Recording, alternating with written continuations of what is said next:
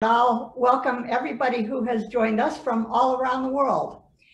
This session is hosted by the American Committee on Asian Economic Studies, jointly with the American Economic Association. Our topic is the economics of innovation in Asia. Before we jump in, I'd like to say a few words about what the American Committee on Asian Economic Studies has been busy with over the last year, and give everybody an introduction to our new initiative, which is a blog called the Asia Economics Blog. We welcome submissions in a variety of categories. Let me run through quickly. First category is research. And in fact, 3 of the 4 papers to be presented today are already posted in blog form on our website. So if you want a quick take on those 3 papers, you can go to our website, go to the Asia Economics blog, and read those posts. And they're getting many hits already. I think Keun, who's went up first, has well over 200 hits at this point. Second category is current issues. And of course, we've had a number of posts on COVID and other current issues that have come up in the last year. Third category is reviews. So we're looking for book reviews there or literature reviews, and we have a couple of items in that category. The fourth category is activities. And in that category, we post webinars and online conferences. If there's an event that you would like to have posted, just let me know and we'll put up a notice on that. And we've got dozens and dozens of items that have taken place and are still in the archive if you want to go and look at anything that's been recorded. With everything going online these days, this is a great way for people to get the word out on an event to gather an audience from around the world. And finally, the fifth category is publishing environment. And that was motivated by the loss of our journal. The journal that our organization founded and ran for 30 years, the Journal of Asian Economics, was taken over by Elsevier in the past year. And that really was what motivated us to launch the blog. And Sumner, I want to thank you for the idea. Really, it was Sumner who proposed that a blog would be something that we could get up and running quickly and keep an active place in the community of Asian economic scholars. So we did that, and we're getting a lot of traffic on the blog. And if you would like to send me an idea for a post, I welcome it. It's something that we, of course, need to keep a constant flow of content coming through. So if you're working on a paper and don't want to wait for the long lag to publication to gain some visibility, this blog is a way to do it in about 1,200 words or less and give people just a quick insight into what you're doing. With that out of the way, let us move on to the papers of this session. Check one more time. Do we have Yang Chun here at this point? No. Still not here. I did send her another email. Maybe she'll join us as we move along. So let's skip to the second paper on the agenda, and that is by Gaaitzen de Vries and Elisabetta Gentile. They are speaking on fabrication and knowledge activities in Asia. So Gaaitzen, let me turn it over to you. Thank you, Calla. Yes, so it's on full screen now. It's a pleasure to be here to present this paper. I'm sorry, I'm rearranging it a little bit so that I have a full view on my own screen here. So it's a paper, it's joint work with Elisabetta Gentile. It's a fairly long title. Essentially, we aim to study income convergence by developing Asian economies, and we do that using a global value chain perspective. And as I understood, I have 15 minutes. So what I'll do in this presentation, I'll walk you through the main elements of this paper. But if there's further detail needed, and we can use the discussion to do so. So I'll mainly stay with the main issues that are in this paper and our contribution. So the starting point for this paper is understanding income convergence in developing Asia. And developing Asia is a case in point. The book by Richard Baldwin, titled The Great Convergence, focused on several industrializing countries, and most of those industrializing countries are located in developing Asia. So his Great Convergence story is mainly on several Asian economies. And our question is, what is behind this income convergence that is taking place? Do we find evidence that there's upgrading taking place either within activities by means of product or process upgrading, or by upgrading in the sense of across activities, that one moves from lower value-added activities to higher ones, which Gary Gareffi famously referred to as functional upgrading. So essentially, we have these questions of understanding how fast growth in income and productivity is of workers in developing Asia, and we do so from a perspective of global value change, and that will become clear pretty soon. And essentially, what we say is we take a two-step approach where we aim to measure the value added, so the income from factors of production. This income, because developing Asian firms are carrying out activities, and they're carrying out activities, and this is quite important, for manufactured products that are produced anywhere in the world. So essentially, we look at the income that firms in developing Asia generate by being involved in final manufactured products that are produced anywhere in the world. So just a simple example, if there's a Volkswagen car being produced in Wolfsburg in Germany, then it may very well be that some developing Asian firms contribute to that car by providing, say, intermediate inputs. Yeah? Or it could be a final manufactured product in Asia itself, or in whatever country in the world. We look at all final manufactured products produced anywhere in the world, and we trace the value added that firms in developing Asia generate from being involved in producing those products. And we have a good reason to look at those final manufactured products, because manufactured products tends to be the most internationally contestable products, right? So a lot of services are not being traded, but manufactured products typically do.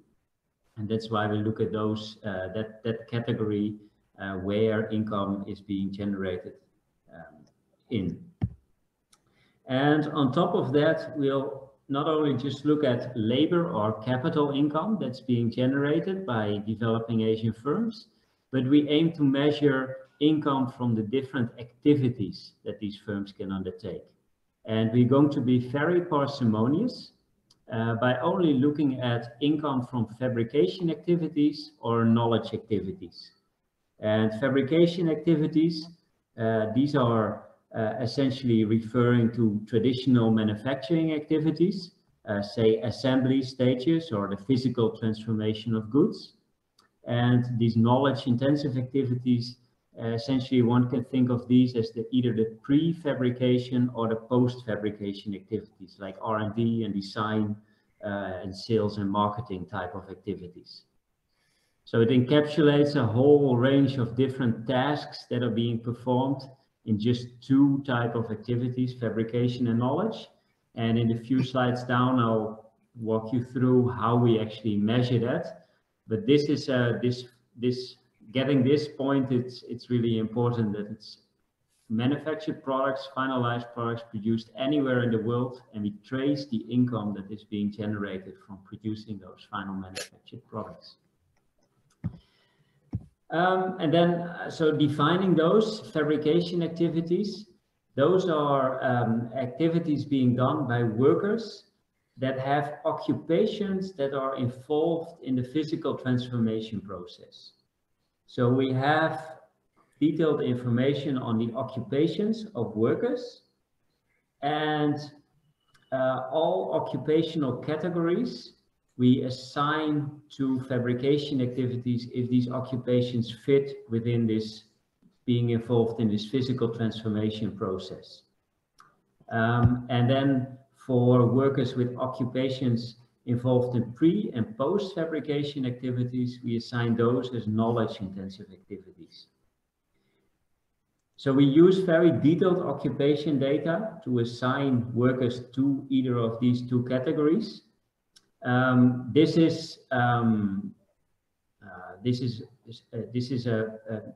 assignment that we propose, but I should note that actually there's already at a Eurostat and broader, there's an ongoing effort actually to take this further, to take this up already in surveys, that they would like to actually measure the type of activities that are being undertaken by firms.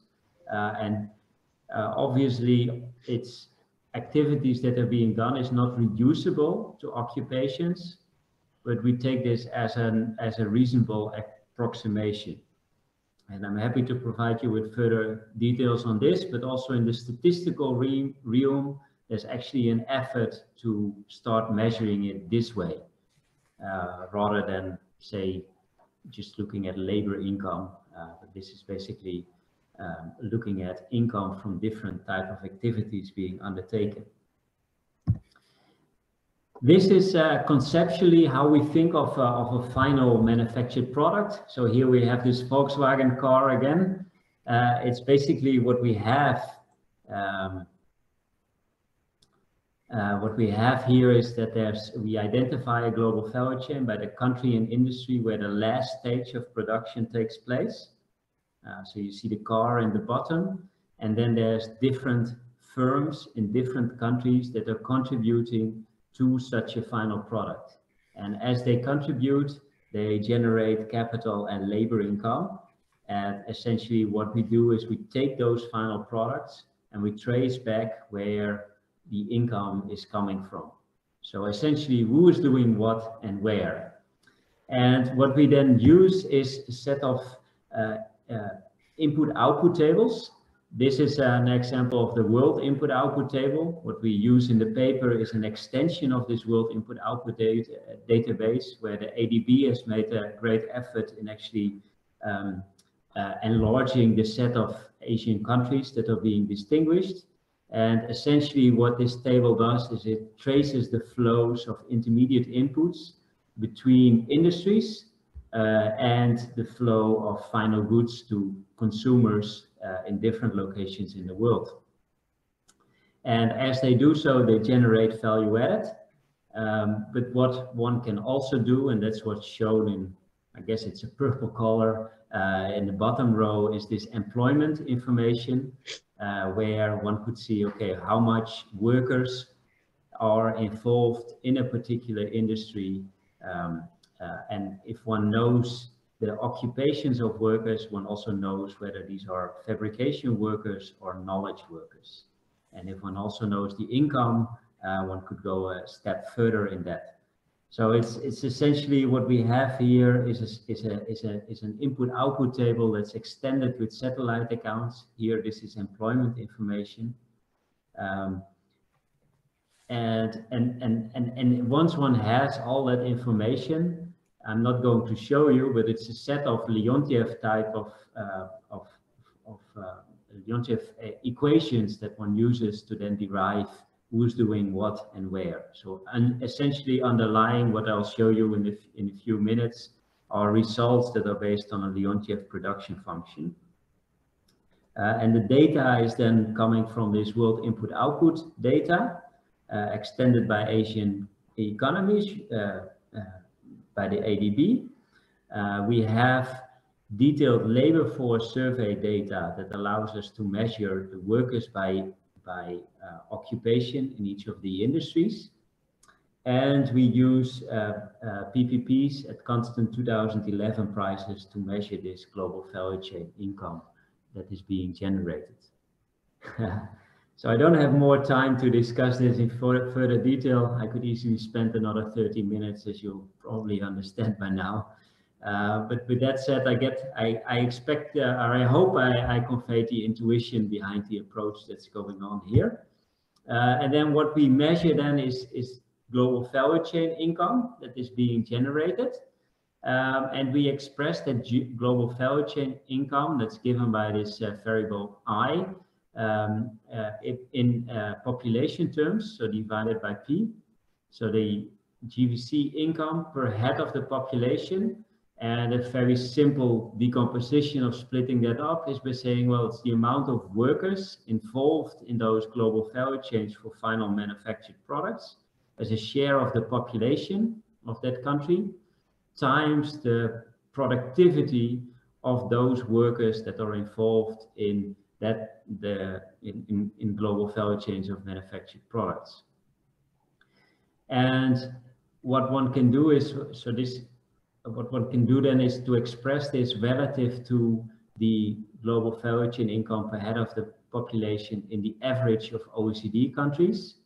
And the same one can do with the share of workers involved in the population relative to the average share in the OECD countries, and also for productivity. And in that sense, it gives you an alternative way of measuring where income convergence is coming from. So do we observe income convergence from the participation of developing Asia in global value chains? And if so, is that driven by scale or is it driven by productivity? And I don't show it here, but it's fairly simple to actually split this up into convergence coming from scale in fabrication activities or scale in knowledge activities, and the same in whether it's coming from productivity improvements relative to the OECD average in fabrication activities or knowledge activities. Calla, how am I doing on time? How much longer do I have? You've got three more minutes. 3 more minutes, okay. So let me then show you the results. We have here this first part, so the GVC income per capita relative to the OECD average. And what one shows is, what one sees is that with the exception of Taiwan, all Asian economies have per capita GVC incomes that are below 25% of the OECD level, sometimes much below. But what's also very clear is that over time, it's apparent that developing Asian economies increase their competitive position in manufactured GVCs. And what has been driving this? Well, first of all, if one looks at the productivity ratio for fabrication, which is on the left-hand side, and knowledge, which is on the right-hand side, then it's clear that the productivity ratio has been converging in most developing Asian countries, but typically from very low levels. So it's that on average, it is still at about only 16%, so 16% of the average OECD level. So there has been convergence in productivity, but from very low levels, such that there's still a large gap in productivity between the OECD average and developing Asia. That's rather different if one looks at the scale ratio. So the amount of workers involved in manufactured GVCs in developing Asia relative to the OECD average. And there one sees that if it's above 1, it indicates that it's above the OECD average, and actually 5 Asian economies have a ratio for fabrication jobs, which is on the left-hand side, that is more than 2 times compared to the OECD average, which is the case for India, Thailand, Pakistan, Bangladesh, and Cambodia. The 2 other Asian economies that have a GVC ratio that's actually 3 times larger, and Vietnam here at the bottom actually has 5 times this ratio. For knowledge workers on the right-hand side, it's clear that it's lower compared to fabrication workers, which is reflecting this global division of labor, where relatively more knowledge workers are involved in the OECD economies relative to fabrication workers. Yet over time, we also see quite a clear increase in the amount of knowledge workers, such that by 2018, various developing Asian economies were actually close or exceeding the average ratio observed in the OECD. So in a nutshell, what our accounting exercise suggests is that the gap in the scale from being involved in manufactured GVC has been closed by most developing Asian economies, yet there remains a considerable gap in the productivity per worker, such that on average developing Asia is at about 1/3 the GVC income level of the OECD. So with that said, let me conclude.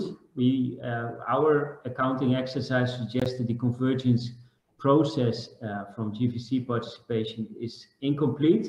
There's been a rapid expansion in the scale of fabrication activities that were carried out, but productivity levels, although they are converging, they started from very low levels.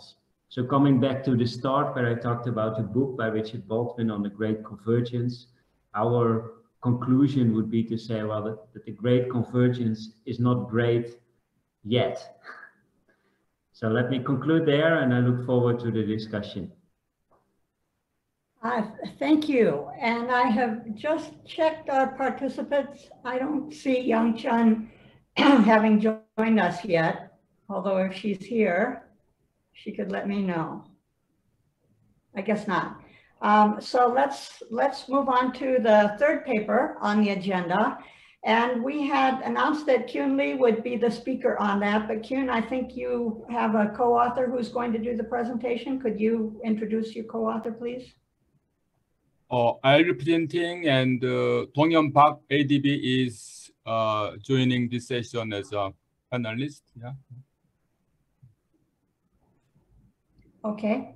And this paper is on diverse forms of intellectual property rights, and particularly the case of Korea.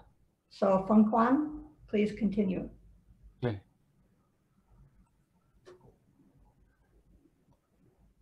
Okay, you see my screen, right? Okay. Yes. Okay. So it is about lot of APR, intellectual property right, and innovation and firm performance using Korean data. Okay. It goes with Lee Young Kang and Dong-Hyun Park, ADB, sponsored by ADB. Okay. So you know there are big literature on the impact of IPR on innovation and economic growth. And the issue is whether we need to have a strong IPR or weak IPR. That depends upon your purpose. If you want to boost innovation, but provide strong IPR protection, whereas you are try to diffuse innovation, you got to provide some weaker IPR protection. So that's a kind of trade-off. Okay, it can be also discussed in terms of different stages of economic development. Early stages, you might want to have more diffusion, but later you might to emphasize more innovation. So depending upon stages, IPR role can be different. Okay. But that's the old tradition. But now people pay attention to whether we should have a strong or weak IPR, or we should have a diverse IPR form, because we have a not only patent but also patent called utility model or trademark and design. And this is our focus. We want to discuss changing role of diverse forms of IPR on innovation and economic growth. So, for example, in my early studies, Kim et al. 2015, very widely cited, we talk about role of utility model, sometimes called patent, where it is very useful to promote patent at early stages because it is for minor innovation. Okay, so quite useful for latecomer countries in trying to promote minor forms of innovation based on imitation rather than hardcore innovation. Okay. Also, I've done study on trademark. I found that some sectors are more oriented to the patent, but others are oriented to trademark, because some sectors are not oriented toward explicit knowledges, so they cannot file patent. In the cases, to capture tacit knowledge, trademark can be an alternative. So there can be two different path or sectoral group in terms of their orientation toward filing more patent or filing more trademark. Okay, so today's question is about the design. Okay, and so my empirical work today is more on the role of design compared to patent. Okay. So what is design? And with this example, we can talk about patent, regular patent, utility model, or put the patent, and trademark, and design. And design is about more or less appearance of goods, shape of body or lamp, shape of lamp, and so on. But design becomes more important to drive innovation because it is acting as a bridge between technical and customer-oriented functions, technical or market-oriented functions. And as you know, between the Apple and Samsung, the litigation, design was the issue rather than regular patent. Also, design become an important way of differentiating your product, and this affects your sales and marketing success. So as you get into more advanced stages, how to make your product better in terms of design is getting more important, and also will affect economic growth and sales. So in this experience of Korea, Japan, at the later stages, people pay attention to more design rather than just regular patent or trademark. Okay. And there are some empirical literatures, but not really rigorous analysis. They're mostly based on some surveys and some small samples for the limited time period or limited sectors. So we are the one first who are doing very large scale fund level data, which has not only design but also patent, trademark, utility together. That's the one strength of our fund level data, spanning many decades.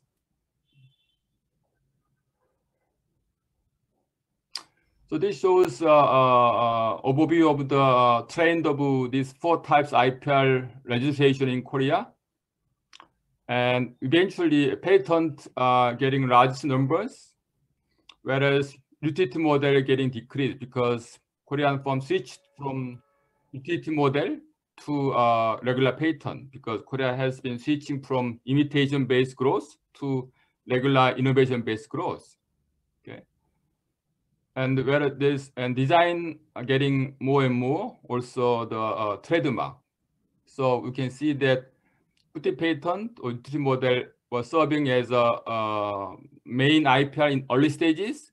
Later on, they replaced by patent, design, or trademark. Okay.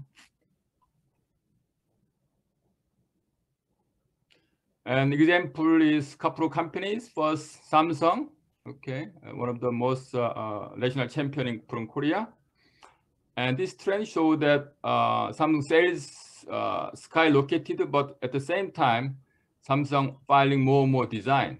Actually, in 1993, Samsung chairman declared that Samsung is now going for design. This is where Samsung is lagging behind from advanced countries. You should have a better design, otherwise your sales cannot pick up just by the physical, the regular innovations. Okay. So they call new design initiative. Okay.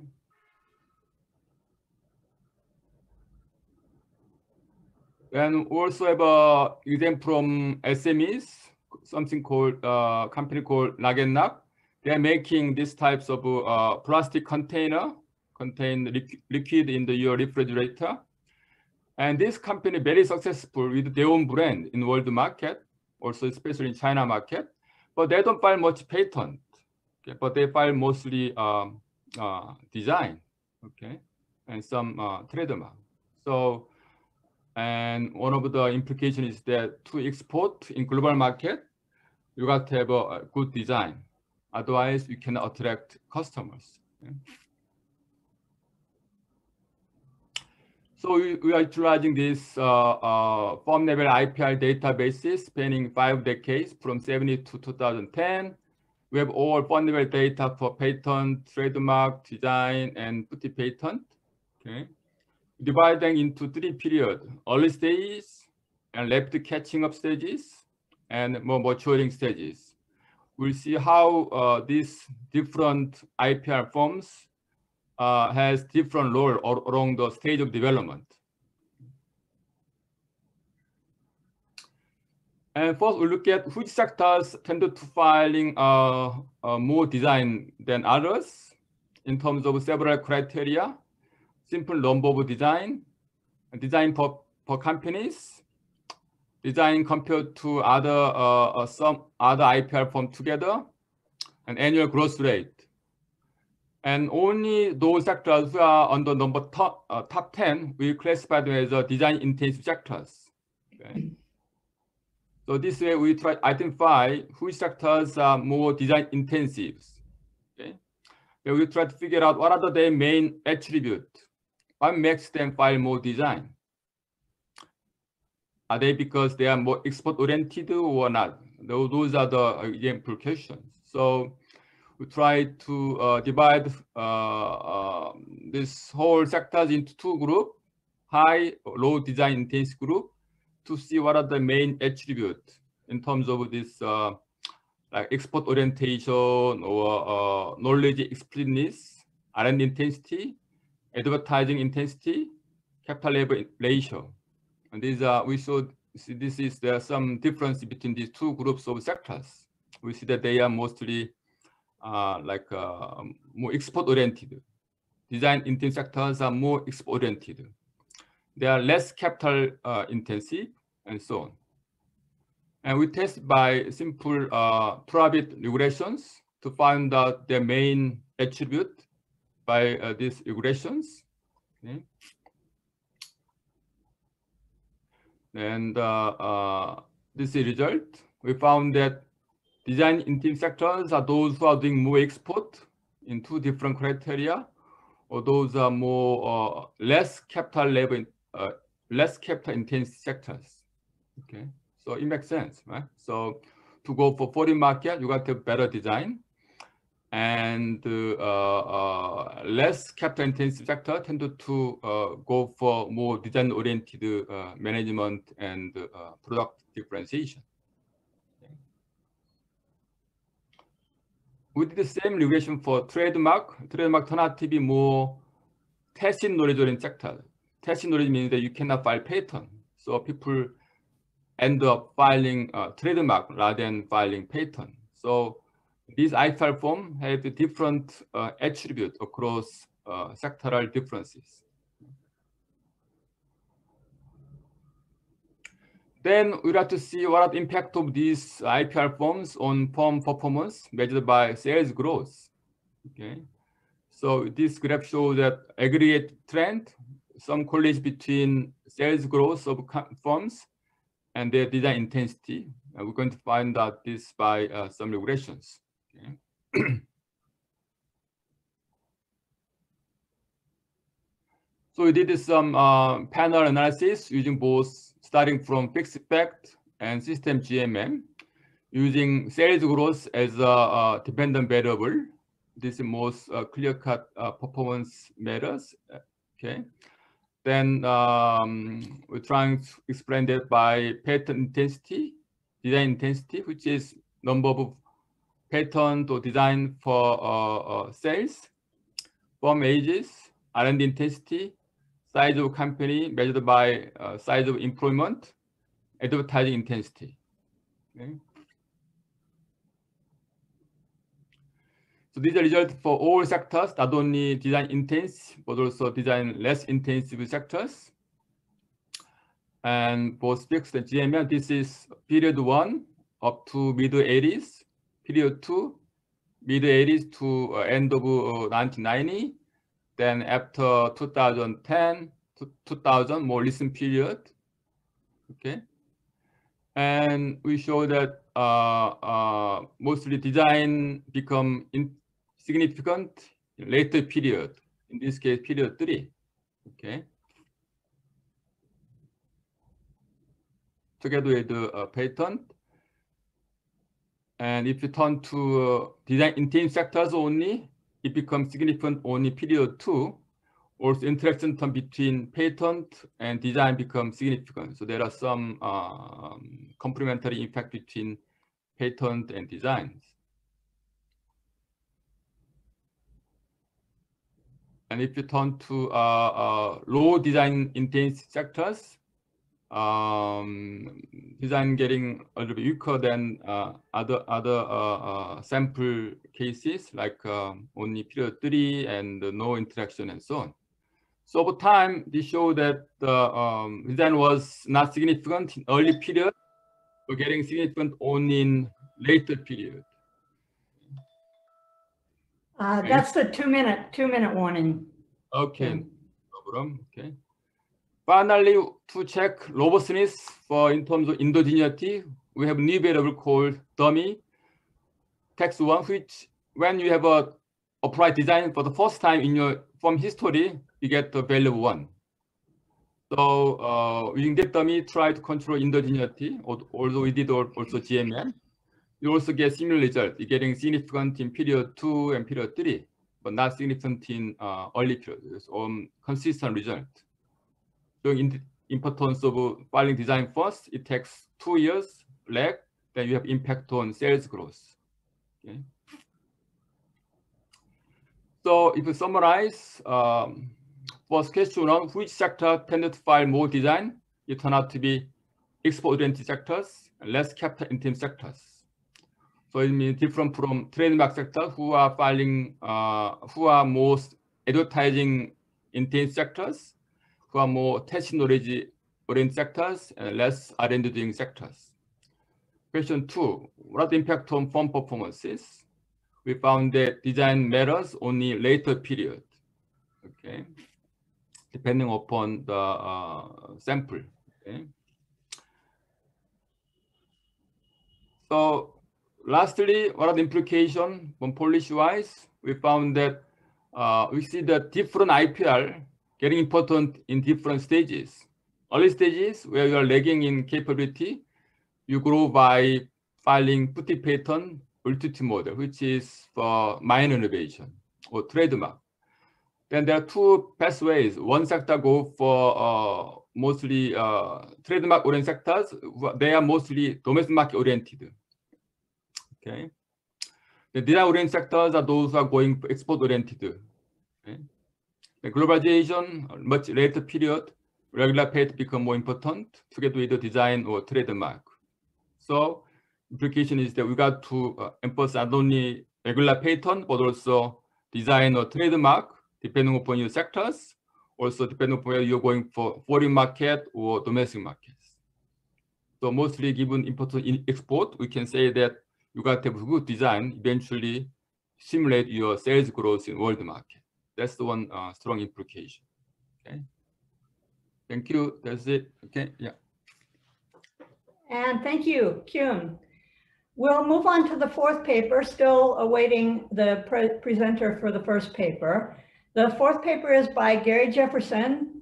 His topic is a new approach to growth accounting. He's looking at the China case. Gary, go ahead.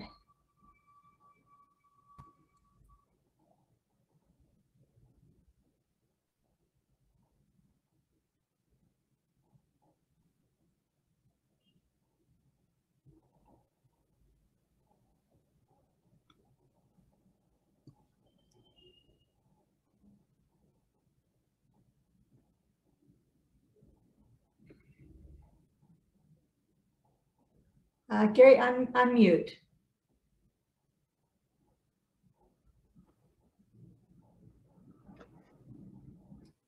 Sorry about that. I had just given the conclusions to the paper also. So, you know, I was explaining that Feng Quan is my colleague and co-author. I had seen him on the screen. I was somewhat surprised because it's 4 o'clock in the morning there and he in Macau. And we had agreed that I would present, but if he is here, then he can address any piercing questions others may have. So this paper is has a title, as you can see, and it's actually have two papers in one here, a theory paper and then an application of that theory. It's quite a bit, and so I'm going to stick to the text a little more and not ad hoc as much as I might wish in order to adhere to the time limit. So this paper has four motivations. The first is to apply a novel method of growth accounting to China that does two things. First, it assumes that both physical and human capital augmented technical change are fully embodied or embedded in investment. And there are substantial implications from that, as we'll see. And secondly, with this model, it enables us to determine whether China's allocation of physical and human capital investment is moving the economy toward greater or less overall efficiency. A second motivation is to test the consistency of data from two sources, China's NBS and the China Human Capital Report, which includes the collection and reporting of substantial data relating to human capital. And that data, that human capital data, has been constructed in accord with the Johnson-Fromeney lifetime earnings approach. Third motivation is to make adjustments to reconcile differences and inconsistencies between the NBS data and the human capital data set.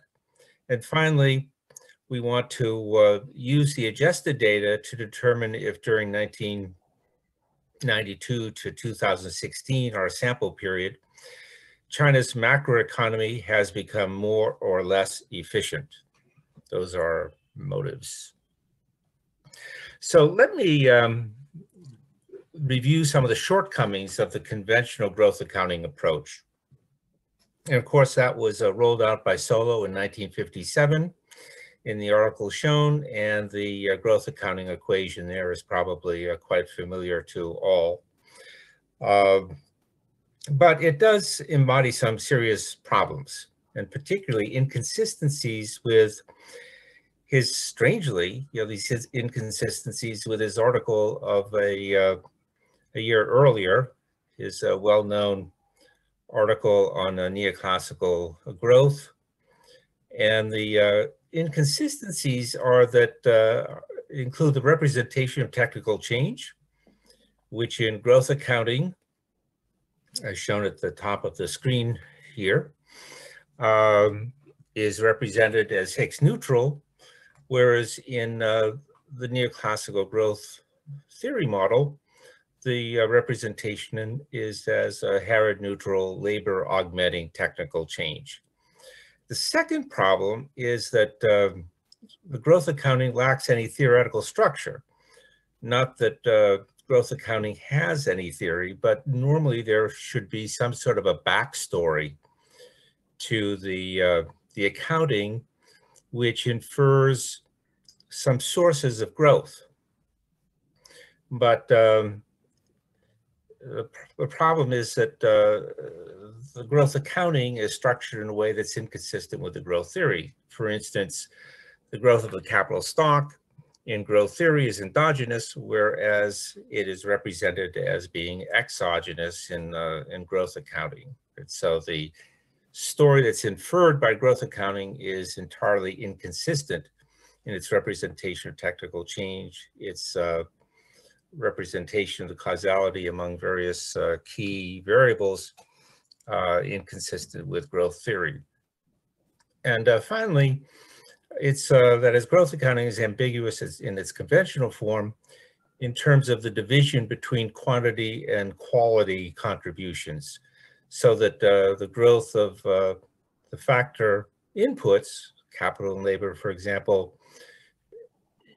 they are intended, or they should include, only raw unaugmented capital and labor, that is only quantity contributions, and the growth of TFP should only represent technical change. But in practice, there's often ambiguity as to the combination of quality and quantity changes in these variables. So we have a paper that's available on the Social Science Research Network, which lays out a different approach, which we call the embodied growth accounting approach. And in that, we have the following innovations. We set the growth of TFP restricted to 0, thereby using this truncated version of the standard growth accounting equation. Hence, we assume that all technical change and productivity growth is embedded in investment that creates the growth of the factor inputs, capital and physical and human capital. And indeed, in endogenous growth theory, this is generally assumed for the growth of human capital in terms of schooling or R&D investment, as in Romer and Lucas's seminal contributions. And it's consistent with Arthur's well-known book on the nature of technical change, in which he advances the combination principle, which actually Romer, Weitzman, and Schumpeter embrace, in which technical change requires that matter or physical matter be remixed.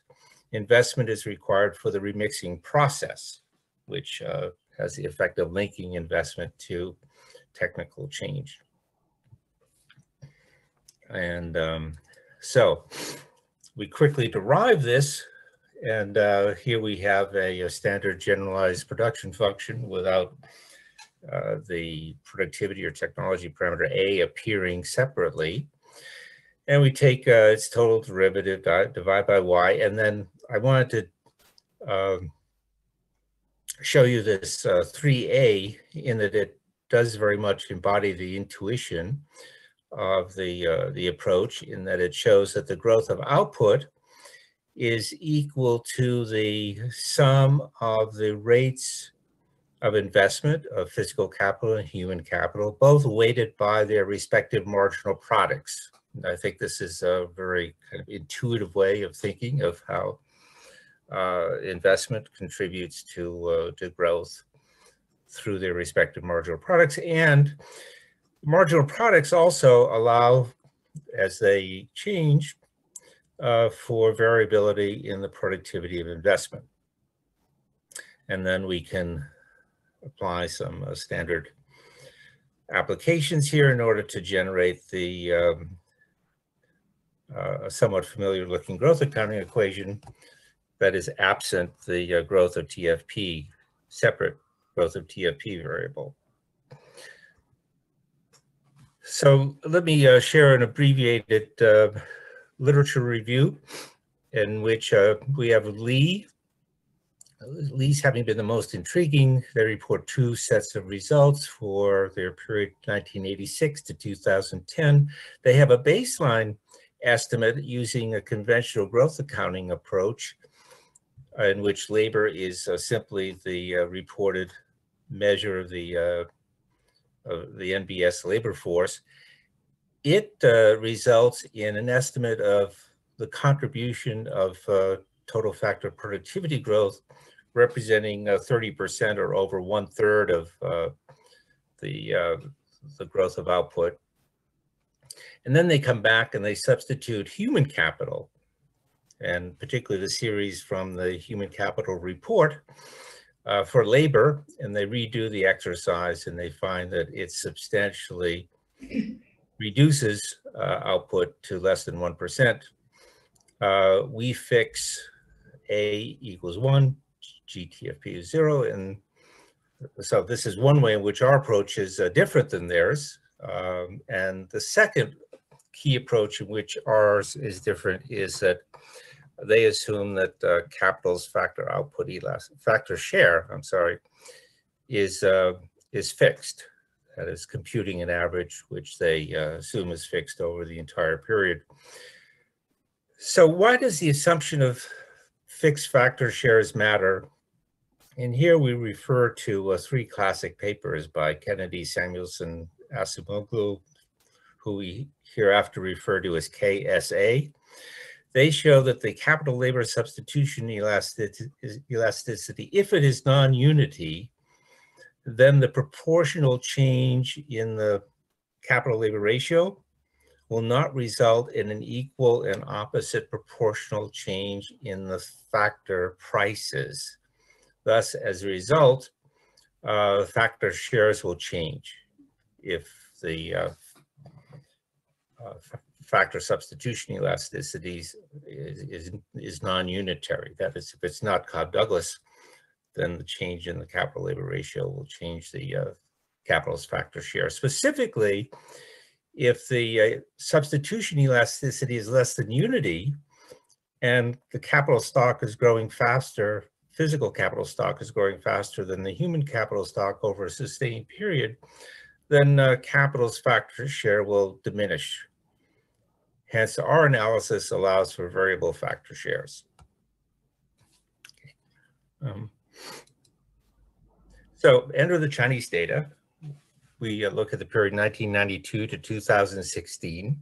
We use the NBS data for standard variables. And also growth of labor force should be included in that list. And data for the growth of human capital and investment. These are ASSAs or investment rates in physical capital. This should be physical capital, sorry, and human capital.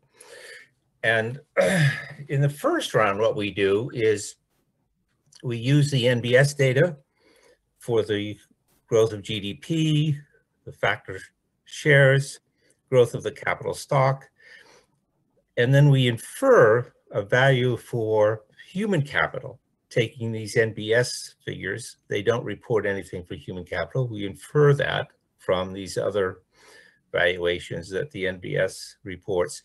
And the result is that the growth of the capital stock turns out to be far greater than that of human capital. And indeed, the magnitude of growth of human capital becomes smaller over time, such that by the last period, 2012 to 16, the physical capital stock is growing at a rate that's 10 times that of human capital.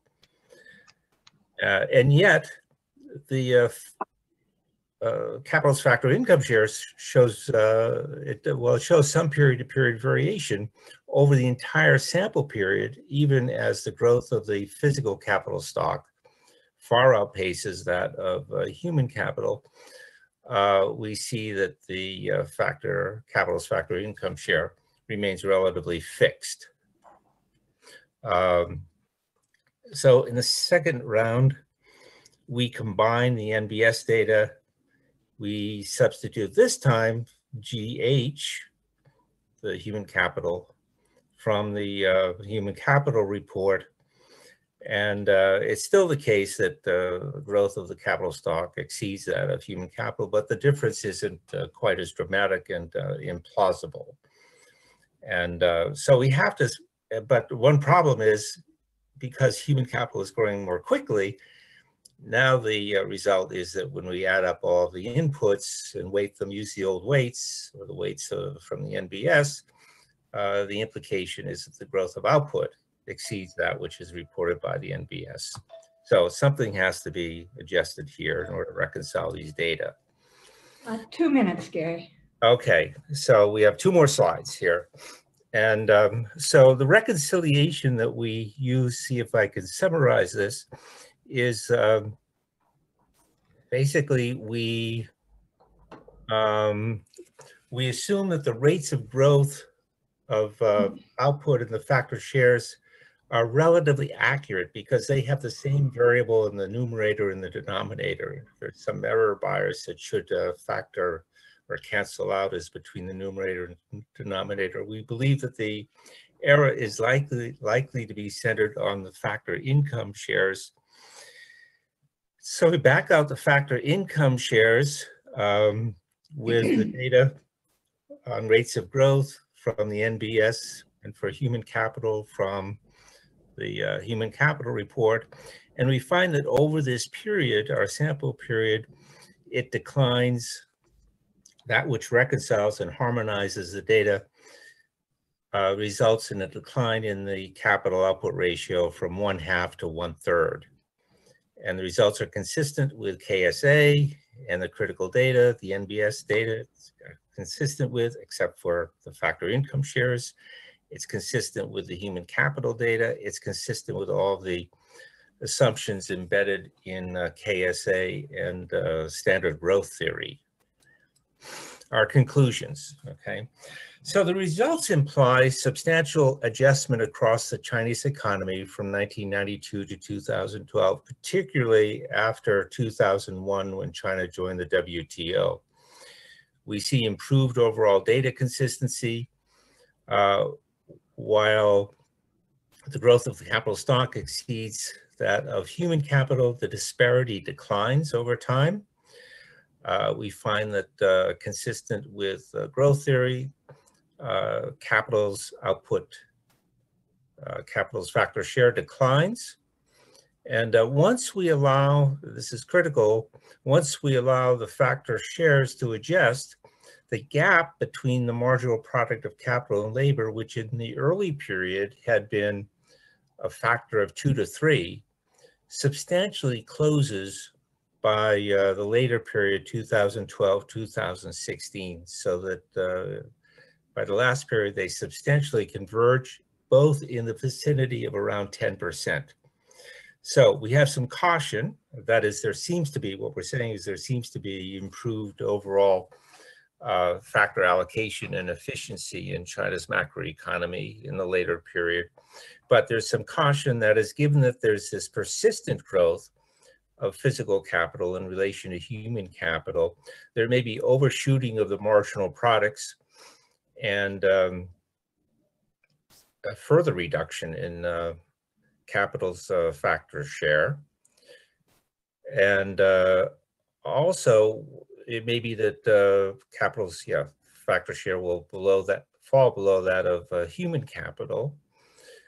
There are policy implications, briefly, and the first is that if you look at the latter half of the 20th century, you see that the rates of return in the US were in the vicinity of 10% for both capital and human capital investment. And so this is sort of in the same range as that of China. Currently, it implies slower growth for China, although likely still substantially higher than in the present OECD economies.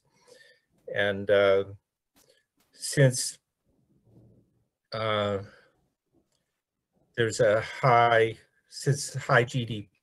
growth of physical capital, as we see, depresses the marginal product of capital, as it has substantially over the last 25 years, it's truly necessary that China continue its emphasis on a means of further technological advance. Thank you. Thank you, Gary. Yeah. It looks like we still do not have the presenter for the first paper with us.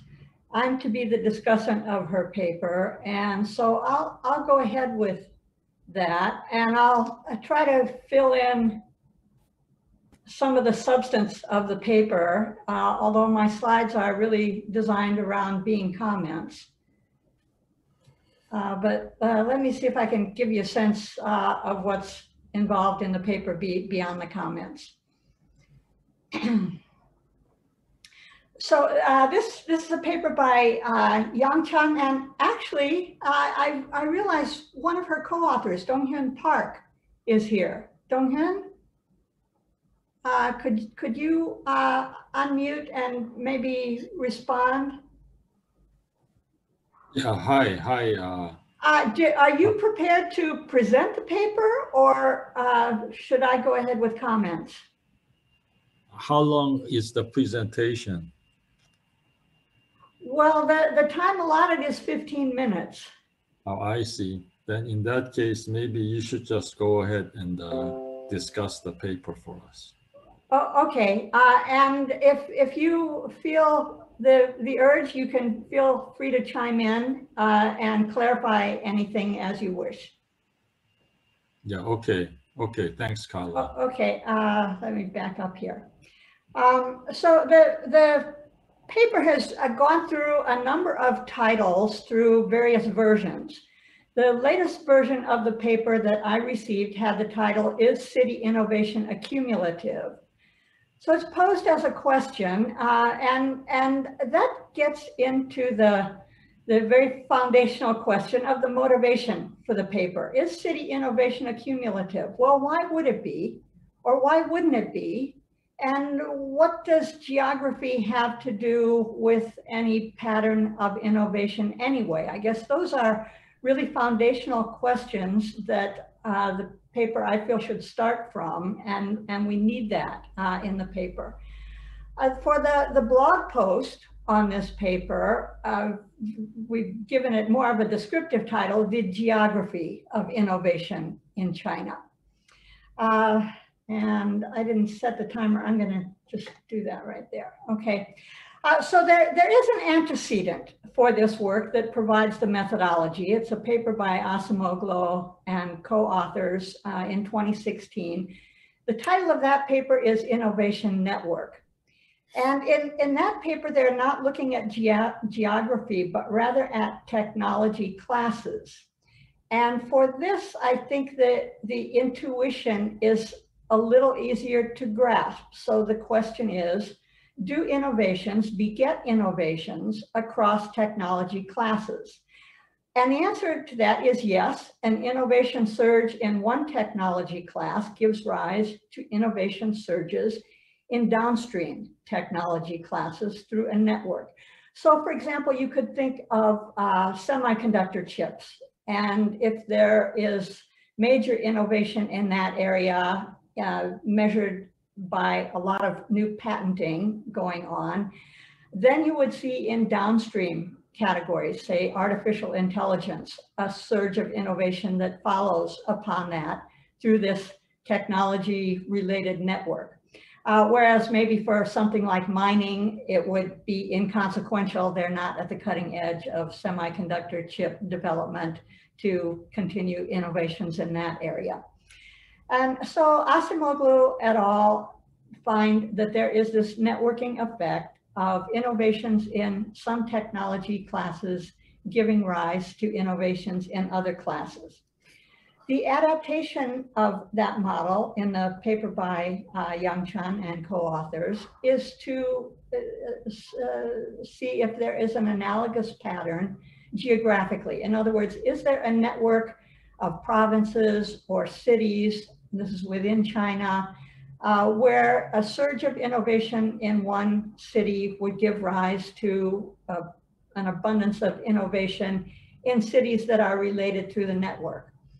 But I think the innovation is not quite as clear as in the technology class case. So in other words, why would there be a network of cities? Why is this information not seized upon across all cities and used in the development of patents? And that's, I think, what we need to hear a story on to motivate the paper. So why would some cities be downstream of others? Are there geographical barriers to knowledge flows? And perhaps the relevance of certain technology classes to others is intuitive, but what about the relationship among cities? So let's back up and look a little bit at the data that they use. The data span the period 1985 to 2015. They have information on patents registered in China, numbering 3.6 million, and citation pairs across cities or provinces numbering 5.1 million. So it's really a massive data manipulation exercise that they're involved in.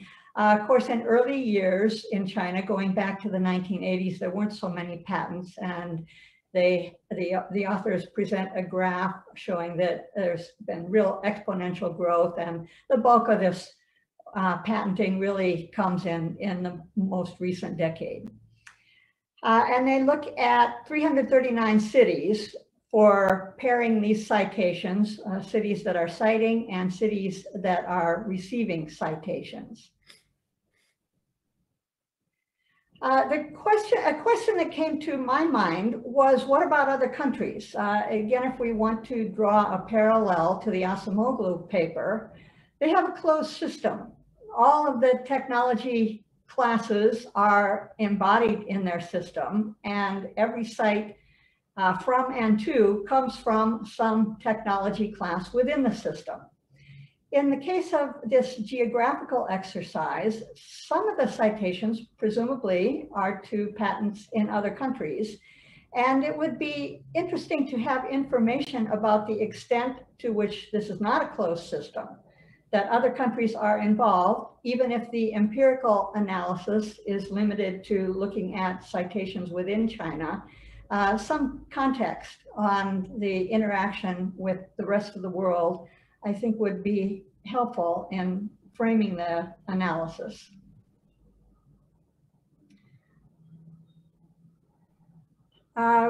This is a table that's taken from the blog post on this paper, and it gives a sense of how highly concentrated patenting is. And I think none of us would be surprised by that there are some provinces in China, and provinces, of course, include the province level municipalities of Beijing, Shanghai, Tianjin, and so forth. And we see that the concentration is very high.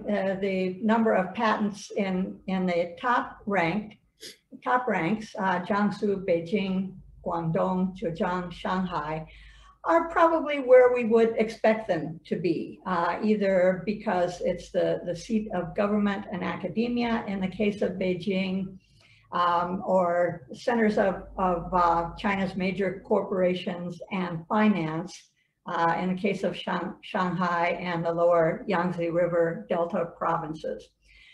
So we see very large numbers, both citation sources and citation recipients in a small number of provinces.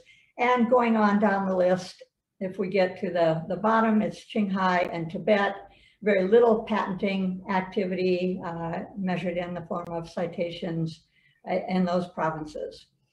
And then the second number here for each group is the percentage of citation sources or citation recipients that are inter-province.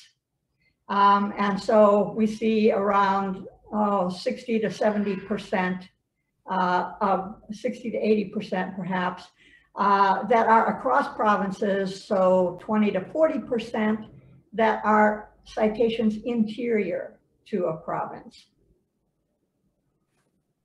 And that kind of a pattern comes through in this next figure as well. This is also taken from the blog post. Along the rows, or going down the rows, we have the provinces that are the source of citations, and across the columns we have the provinces being cited. What really stands out in this, it's a heat matrix. What stands out is that very strong diagonal. And the diagonal tells us that a really heavy preponderance of citations are from provinces to within that same province. So it's localized. Citation activity has a very highly localized pattern. And we would expect to see, I think, a pretty strong vertical pattern as we do, because these are the provinces being cited. And we know that some produce a lot more patents than others, so we expect them to be cited more. And so we do see more generally a strong vertical pattern. But we also see some variation horizontally. So in other words, some provinces are being cited much more by other specific provinces. It's not even or randomly dispersed where the citations are coming from. And I think that is what needs to be understood. And so far, there is descriptive analysis, but no information that tells us why to expect certain patterns or interprets the patterns that we get. And I guess the big question being, why is it so localized? Why do we see more citations within provinces to such a heavy degree than across provinces?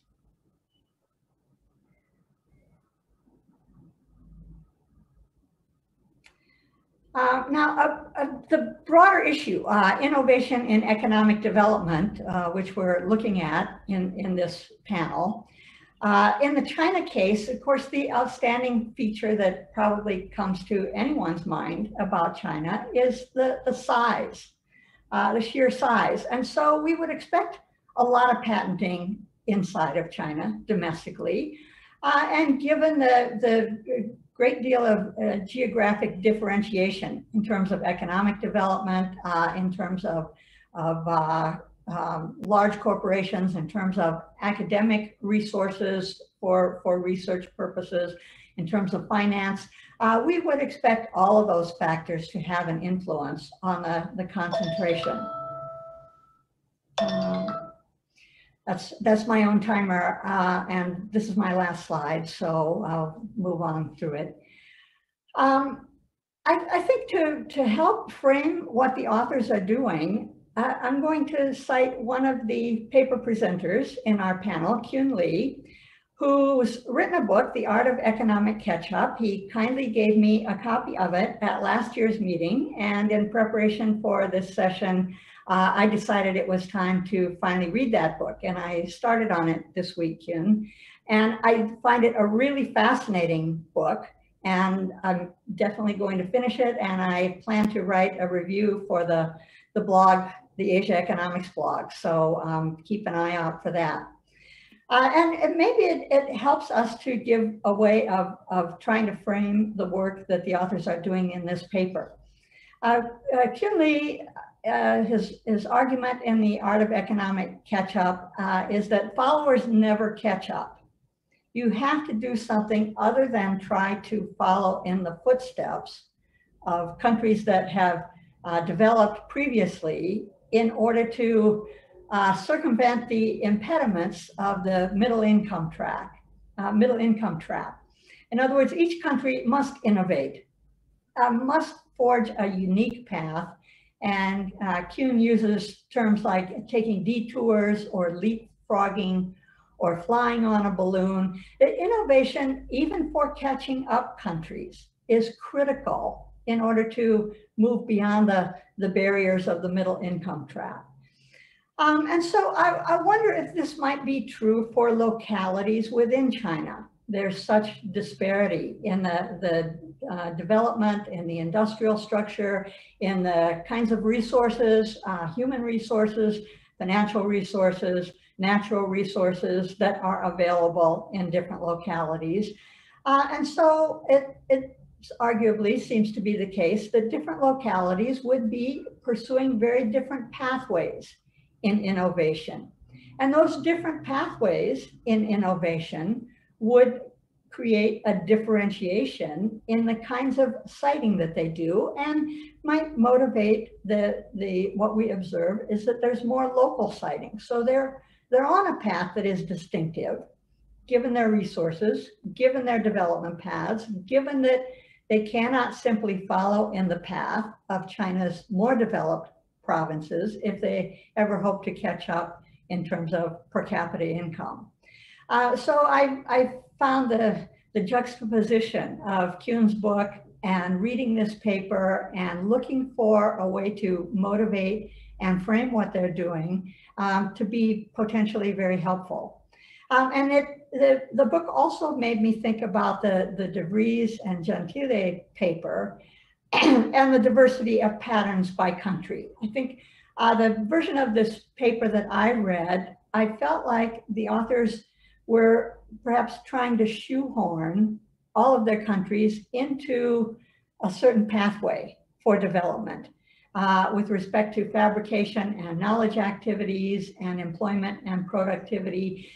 And when we broke down the data by country, we really found that the patterns were very different. And maybe Keun Lee's book tells us that that's okay, that there should be differences, that this whole business of catching up means forging a unique path that is really specific to a country. And I guess I'm particularly sensitive to thinking in these terms, living in the Philippines, having lived here for a number of years as I have, and the concern among analysts in the Philippines that we don't look like other countries.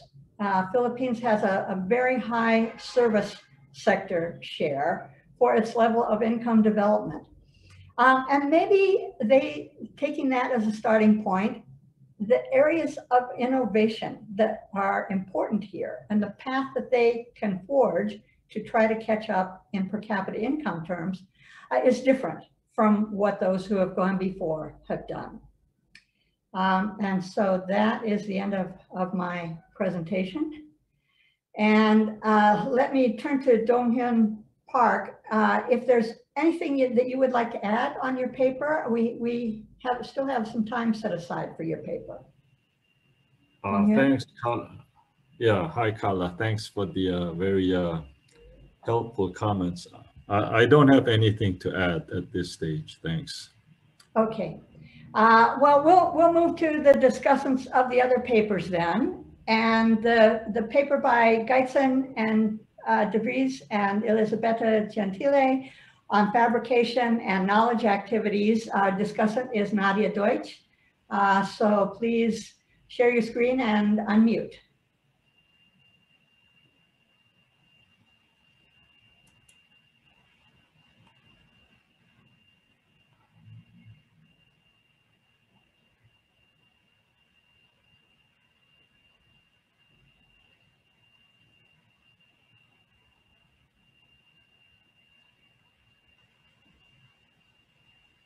I think it is sharing now. Is that right?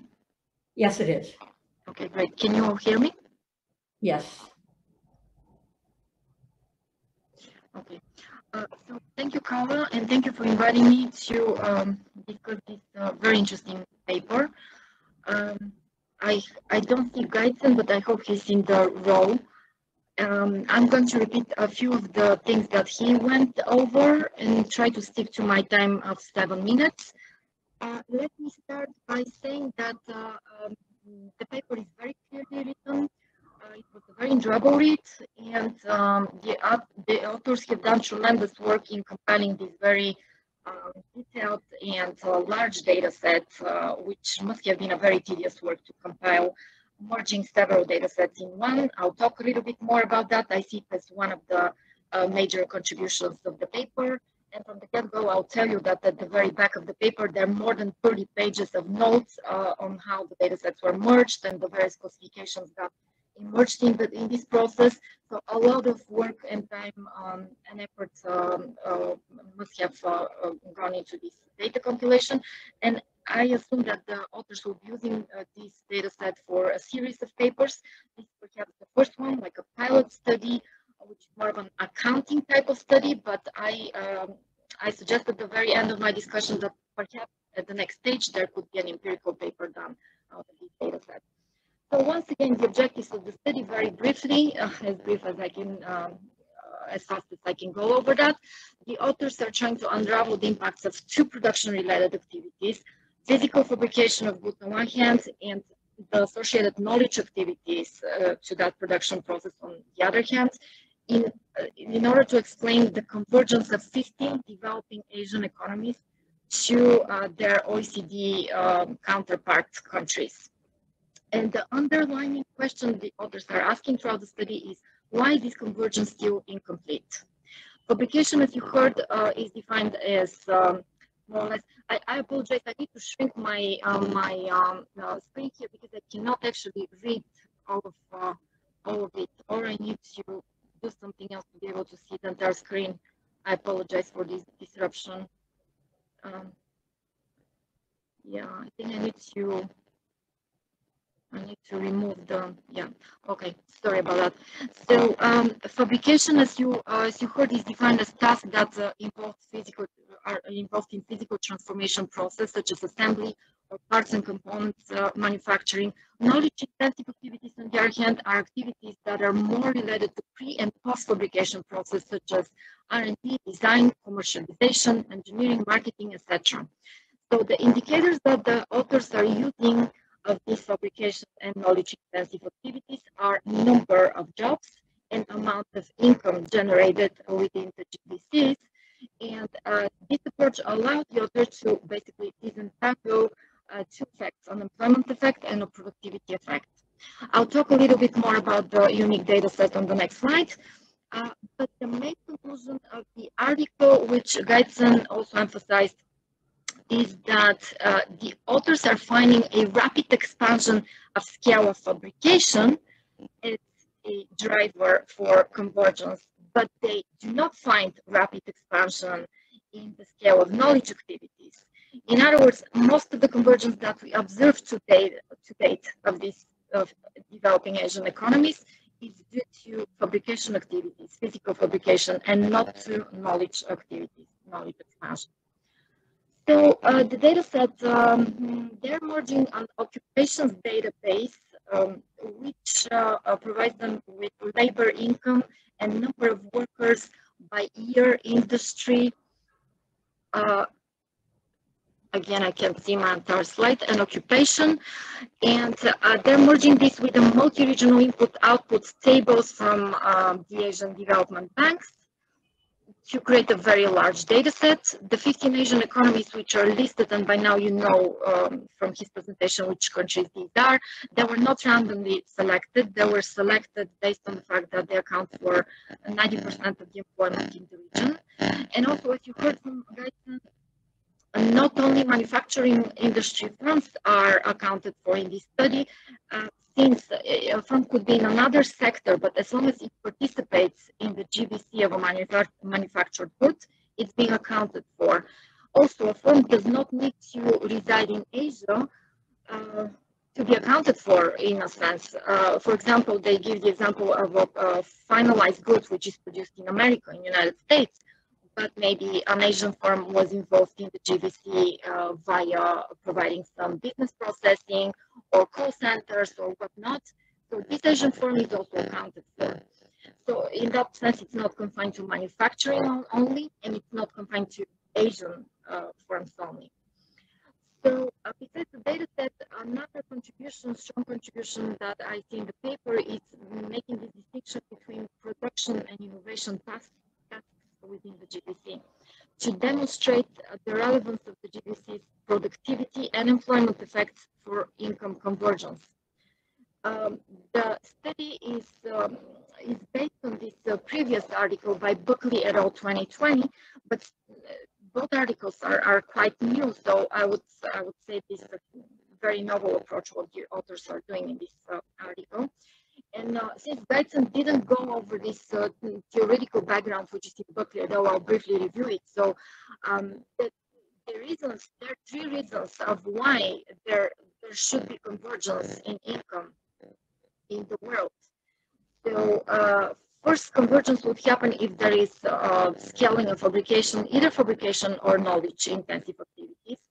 Second, it would happen if there is a functional upgrading of labor, in other words, a relocation of workers from low to high value-added activities within the GVC, which over time allows the firm to basically move from being an assembly firm to own equipment manufacturing firm to ultimately own brand name manufacturing firm. And the authors do account for that, please take a note, by looking at the share of knowledge-intensive activity workers relative to fabrication workers. So that's the second reason why you might get convergence. The third reason why convergence happens is because of process upgrading rather than functional upgrading of labor, and that accounts for improvements in technology or product upgrading via quality, design new features. I guess I have 2 minutes. So based on this theory, thank you. 1 minute. 1 minute? Okay, I'll hurry up. So based on this theory, the authors formed this ratio. They explained the GDP income per capita ratio with the scale and productivity ratio. And into that, they are able to discriminate between fabrication and knowledge intensive activities. So now they have this GVC knowledge income ratio explained with GVC knowledge worker ratio and GVC knowledge productivity ratio, and this allows them to actually set up this equation which tells you the GVC income per capita is related to participation in a global value chain and the labor productivity of workers in both of these knowledge activities and fabrication activities. Based on that, the authors, Gaaitzen didn't show that graph, so I expected that I wouldn't be presenting it for first time, but here it is. So they see this expansion of application activities like very rapidly up, and the knowledge activities lagging way behind that. So, which led to the conclusion that I outlined on my first slide. So I don't have any technical questions for Gaaitzen, but perhaps a few comments that can allow them to expand the study or embarking new studies out of this same data set. So first of all, the article sort of starts its conclusion before explaining why some countries in the sample are more successful in closing this knowledge gap than other countries. This is perhaps the most important and valuable policy conclusion that could be given as a recommendation to policymakers.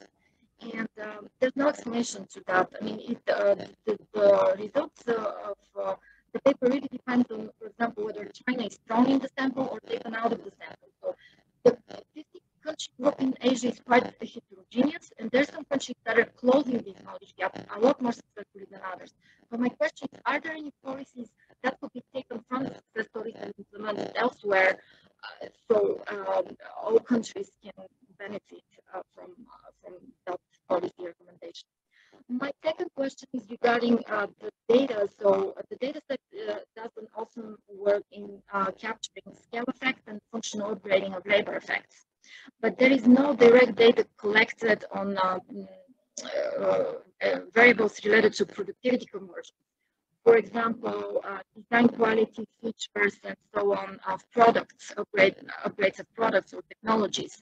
There's also no data on capital upgrading. I wonder if anything could be added in those lines to the data set, and if this can potentially result in expanding the analysis and enriching the analysis, or maybe the authors would find this to be out of scope for what we want to do. The third question is if this study could be potentially expanded into an empirical paper in the future with setting up an empirical model that uses these labor capital technology, GVC ratios involved in both fabrication, physical fabrication and knowledge intensive activities in order to explain the rates of convergence. Thank you. I'll stop here. Thank you, Nadia. And the next paper to be discussed is the paper by Keun on the different forms of intellectual property rights. Our discussant for that is Mike Plummer. So let us share your slides now. Okay, can you hear me okay? Yes. Okay, excellent. Well, let me put together this little slideshow. First, I'd like to congratulate Calla for putting together such an interesting panel. I've learned a lot so far. I'd also like to congratulate the authors on this paper, which is very interesting. And you know, given the time constraints, I won't give much of an overview of the paper. I thought Keun did a great job of going over the main aspects of it. And besides not being a specialist on empirical IPR, I'll offer just a few observations about the contributions of the paper and, you know, ask a few questions that the authors may or may not wish to address in future drafts. I think in sum, a main conclusion of the paper that I take away from it is that it comes to the intuitive conclusion that different types of IPR matter more for innovation at different stages of economic development. It stresses that patents are not the only effective form of intellectual property rights, which unfortunately we see sometimes in literature. Different types of IPR are more important at different stages of development, and these are linked to the structural change that the country undergoes during the development process. And using very rich data sets from Korea, the paper shows that utility patents are the most important, perhaps at early stages of development, and are applicable to latecomers, but that at later stages of development, other IPRs such as designs and trademark patents matter. successfully competing in global markets requires both patents and designs. And so these are very useful and very interesting conclusions. I think that if this conference were given 30 years ago, you know, the topic would have been considered more esoteric. It's really been in the recent years that IPR-related issues have been recognized as being so important for development. And they've also become very controversial in many ways and important to, you know, ongoing policy debates. For example, intellectual property protection in pharmaceuticals have always created significant tension between producing countries and non-producing countries, particularly when it comes to life-saving drugs. And this conflict is already emerging into full view with the COVID-19 vaccines. So the fundamental question that's clearly articulated in the paper is, should very strict IPR laws be put into place in order to spur innovation? But what is the cost of diffusion of these technologies? So what we're looking here is, you know, what's the best stance here? What's, if you will, a Goldilocks compromise? And it looks like from the paper, what's interesting is that even though in general economic theory doesn't yield any optimal guidelines, but this paper tells us that it's going to be a function of the level of economic development. Although the paper doesn't discuss it by name, it also goes to the core of what Calla had mentioned earlier about the middle income trap and what that debate is all about. In any event, the question of how a country should develop its IPR rules is critical to its development strategy. And one thing I don't see in the paper that I think is important to acknowledge is that when I read the paper, it seems as though IPR policies are going to be completely endogenous. And that may have been true, you know, 30 years ago, or at, you know, earlier stages in you know, before this century. But I think that actually there are more external impositions as well right now too, which adds another dimension to the policy debate. I think it's really interested in looking at this, the new RCEP agreement was just agreed to. The IPR chapters are essentially just consistent with WTO, but the CPTPP chapters, which stem from the TPP, have actually quite strict IPR legislation. And so it's not as though a country like Vietnam can just choose whatever kind of policy trajectory it would like to follow. Still, the case of Korea is an interesting one. It's a country went from being one of the least developed countries in the world in the early 50s to an OECD member in 1996. And one would certainly expect that there would be some interesting lessons from this experience. And I'd say that the argument put forth in the paper is convincing. In the case of Korea, certain types of IPR were more important than others during the development process. And I really love the data set that they use, and the empirical approaches that they use are very thorough. But again, what I'd be concerned with is how generalizable the results would be. My guess is that most of us would agree the Korean development experience is sui generis. Would its results hold in other contexts?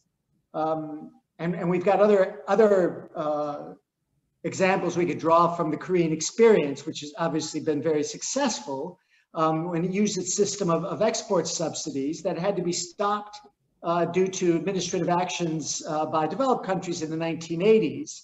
And so you could never use that Korean experience to sort of say this is an approach the Philippines or Vietnam should take today. Even if this were the best policy to do for other countries, the current international context wouldn't allow it. And since I think that the paper results are strong and convincing, answering this question would actually augment its contribution to the development literature and looking at how generalizable it could be. So it might benefit from the experiences of other countries that have gone through the process, you know, Japan or Singapore. It'd be nice to find a non-regional economy, but I understand that would be difficult, and I understand the challenges of databases. But I think it's important, and if not, it'd be useful to, you know, have qualifiers about the generalizability of these results. And by my own timer, I'm running out of time. But I would like to mention that the underlying theoretical model is important to develop, particularly given this difficulty. I mean, it's one thing to say, I've got this theoretical model, and now I'm going to test it on the Korean case, rather than using a Korean case and along the line develop a theoretical model. And I'm afraid at this point in time, it seems that's more what the paper kind of tends to do. Another thing I'd be interested in seeing is what this all means for services. You know, the Korean economy is 60% services right now, relative GDP. It's even more than that for employment. Poking around the TIVA database, you know, services in Korea constitute 35% of gross exports, which is less than the OECD average, but it's growing. And given its importance to the future of the Korean economy, you know, and all developed countries, it might be useful to think about this work in the context of services and not just in the context of manufacturing. Just two minor queries from the paper. In period 3, both design and patents are significant, but the interaction term is insignificant. And it'd be useful to have a story for that. And it also might be useful to see a bit more in terms of the stylized facts surrounding R&D in Korea, given its extremely impressive growth. This is all cited. I know the data is there. It might be better. It might be nice to see a bit more of it in the paper. So, in short, I believe it's a really interesting paper. I learned a great deal from it. Empirical portion is solid. That used to be useful to put in a more theoretical model from which the applied statistical analysis could flow. Given the rising importance of IPR in international commercial relations and the debate over its role in development, including its role in getting through the middle income trap, this paper has the potential to make a very important contribution, I think, to the literature. So once again, congratulations to the authors. Thanks, Mike. And the final paper to be discussed is the paper by Gary Jefferson on growth accounting in China. The discussant for that paper is Sumner LaCroix. Sumner? Got it. And there we go. So Gary and Fung's paper, I found this really stimulating. It's a bit of a chaotic paper to read, but if you spend time with it and work your way through to the end, I think it has some really great insights, and I particularly enjoyed it. There's a long introduction at the beginning where they basically try to say, okay, we're going to get rid of the TFP term, and here's the reason why, and that goes on for about 10 pages.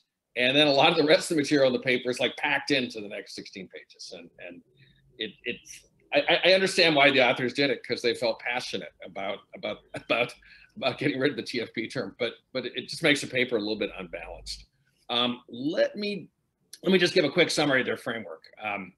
So again, they start off by assuming that all technological change affects output as embodied investment in physical or human capital. There is no TFP term. There is no disembodied technological change. Everything happens via investment in physical capital that embodies new technologies, or it happens via investment in human capital embodies new technologies, or in some combination of the two is the most likely.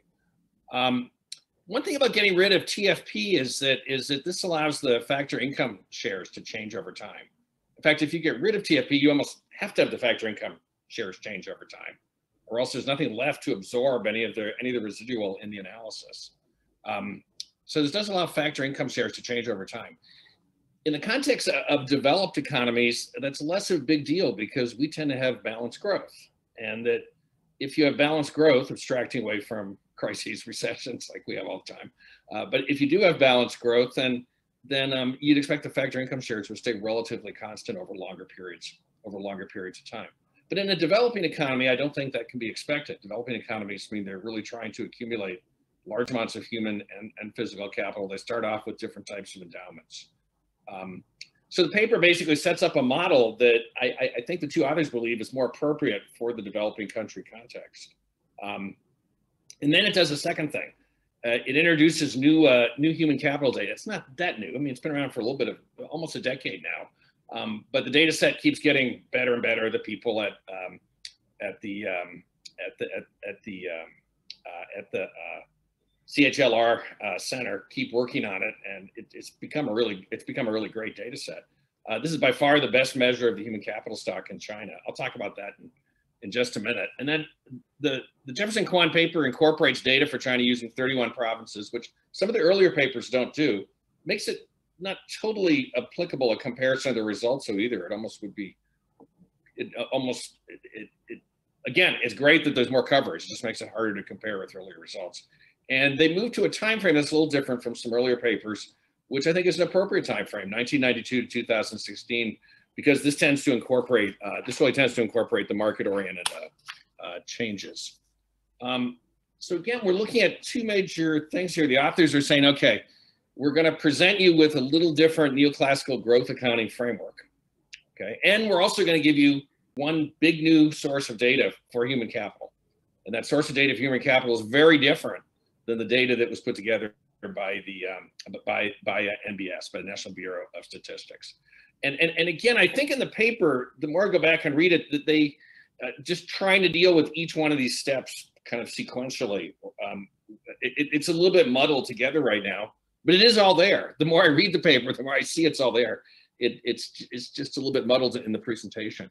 In some ways, this paper builds on Lee, which Gary went over in the presentation. Lee's a big group of people, including Barbara Fumeni and 3 or 4 other authors, which essentially says, all right, let's just take standard solo growth accounting framework, and let's throw in the CHLS data. So they do that using the standard solo framework, you know, the Y equals AFKL, where the A picks up some of the disembodied technical change, and they find that 36% of output growth is due to TFP. Okay, so now they put in the CHLR human capital data, and they find, oh, the TFP residual is down to 1%. As I'm reading this part of the paper, I keep thinking I'm listening to Dale Jorgens at that time. Sorry, Gary, we didn't mean to. I think that's a compliment. But Dale, whenever I saw Dale talk, Dale was always talking about, we have to get that TFP residual down. We have to get the paper's kind of written this way in the middle here, and then these guys get the TFP residual down to 1%.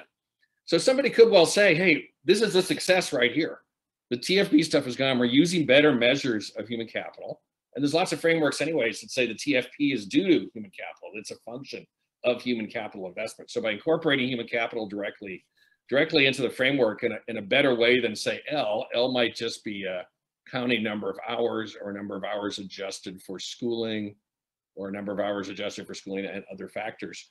But the Fumeni measure is really it's a full earnings measure that looks at earnings of both market and it looks at both market and non-market earnings of people in the labor market. So it conceptually pulls in all sources of human capital.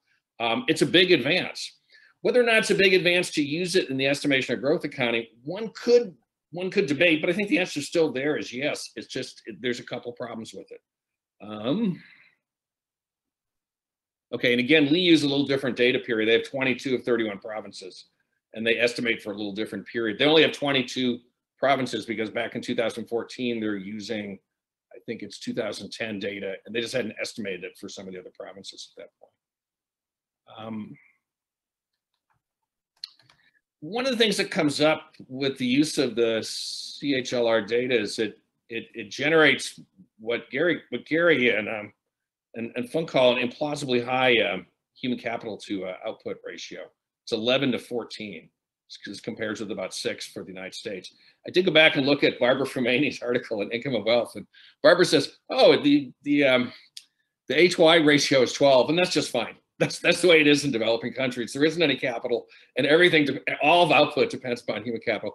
I did find the differences in perspective really striking here, but I'm afraid I'm kind of on Gary and Funk's side here. It does seem to me to be implausibly high, and they give a couple reasons. One is Chinese output is provided by MBS is underestimated. That's an old story. That's probably true. There's some level of estimation, but the CHLR data includes non-market lifetime income that's not in GDP. And so we have a human capital stock that's devoted to producing market output and non-market output. Yet all those earnings, all of that earning potential is dumped into the measure of human capital. You know, so the way I look at it is CHLR estimates by far the best measure. China. Okay, but they generate some implausible results. One of the things that Gary and Plum find is when they run through their model, they end up with very implausibly high savings rates of over 100% for human capital, and I think it's an overall savings ratio of 88%. And so what they basically note is, oh, this is going back to some biases in the CHLR and MBS data. So if we assume the biases are constant over time, they basically search for a scalar to make some adjustments. It's a plausible search, and I kind of liked what they did here. And what was the result? The result was, I would just go back to, I would go back to what Gary said at the very end, was that one of the things it shows is that factor shares change quite a bit in China over this period, over this almost 3-decade period. And not only do the factor shares change, but that the rates of return to human capital and physical capital converge. And this is what you would expect in an economy making reforms, becoming more efficient over time, and growing. I think the paper is really great. I do think just that the presentation needs a little bit of work. And I worry about the use of the scalar. I'm worried that readers will stop at the scalar point and just not be quite sure, is the model wrong, or is this a problem with the data? I think it's more a problem with the data. The model has some great insights, and the use of the scalar really helps, but that part of the paper just needs a little bit more motivation. I think I'm out of time. So yes, there. Thank you, Sumner. It's a great read.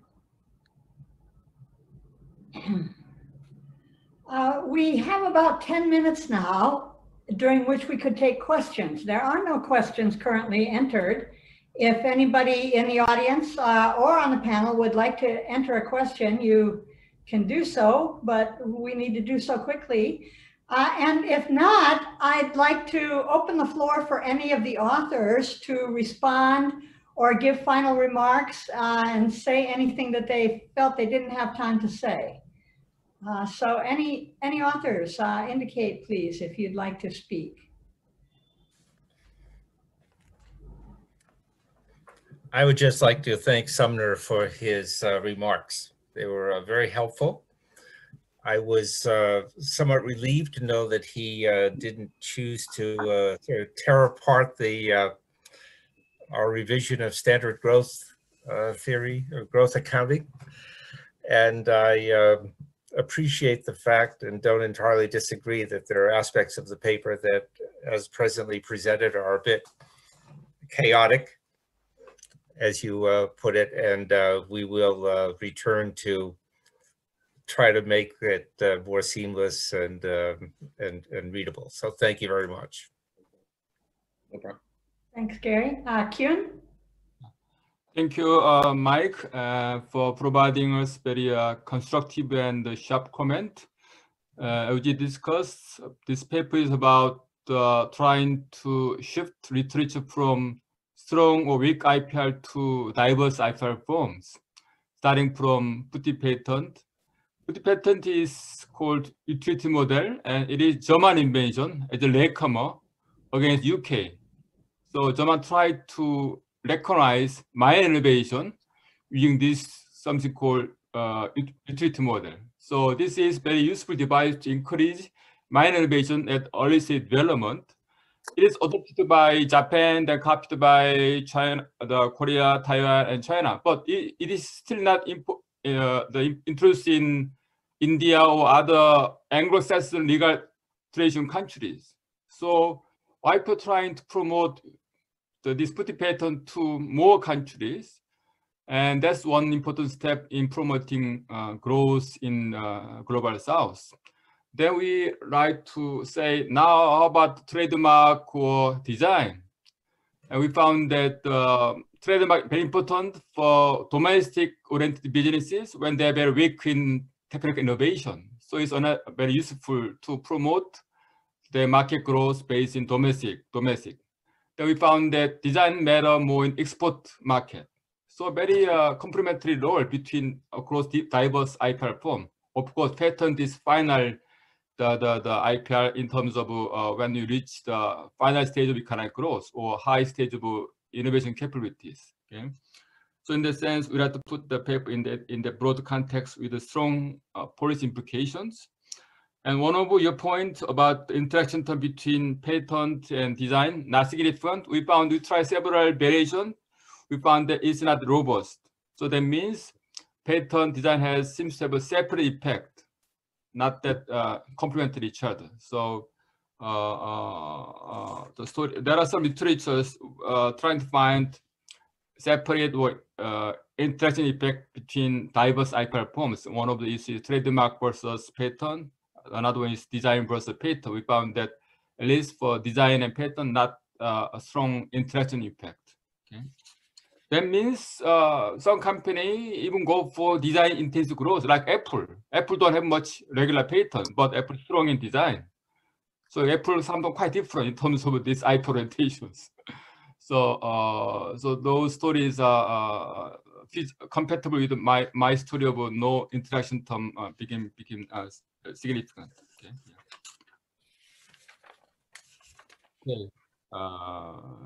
Maybe that's it for the time. Yeah. Oh, okay. Gaaitzen, yes. Yes, I would also like to thank Nadia for the very good summary and also the helpful comments that she gave. I appreciate, Nadia, that you underlined the unique data set that we have been constructing and spent considerable time discussing that, which I did not do in the presentation. And I also appreciate the comments that you raised. I think they're good comments. Your first comment was basically providing an explanation why some countries were more successful than others in terms of income convergence and this process, what is driving these differences across countries. And I think that resonates quite well with what Calla Wiemer was pointing out on the diversity that countries are experiencing. So one of the things I took away from this session is that I also should read Professor Lee's book on the unique innovation patterns. I mean, it's a very big question, and one would easily start to reason about, okay, what is actually helping countries to develop? One would easily get to discussions on licensing by firms of foreign technologies, or acquisition actually of foreign firms to gain knowledge. One would also tend to think of homegrown indigenous innovation efforts, right? These national systems of innovation.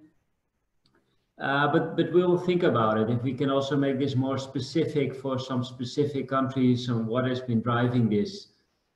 So I think that's a very good question. And your other question, well, you had two questions, but essentially they boil down to better understanding what is driving convergence by also including this concept of capital income. Where is capital income coming from? Is that also from fabrication or from knowledge income? And that's a very good question.